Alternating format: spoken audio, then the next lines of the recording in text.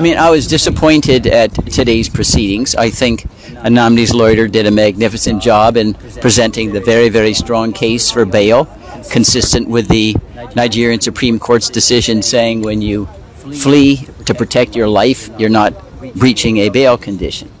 But I want to assure all Biafrans everywhere, the work goes on, the cause endures, the hope still lives, the dream never dies.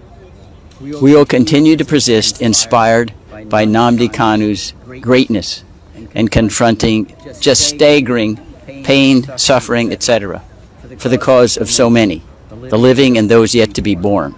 And we are confident that justice ultimately will prevail.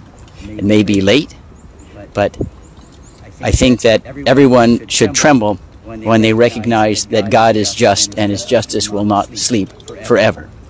So we have a new, renewed bail hearing scheduled for March 19th.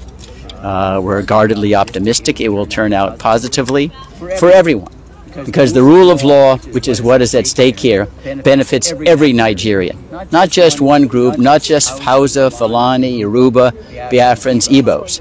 The rule of law benefits everyone, and that's what this struggle is about.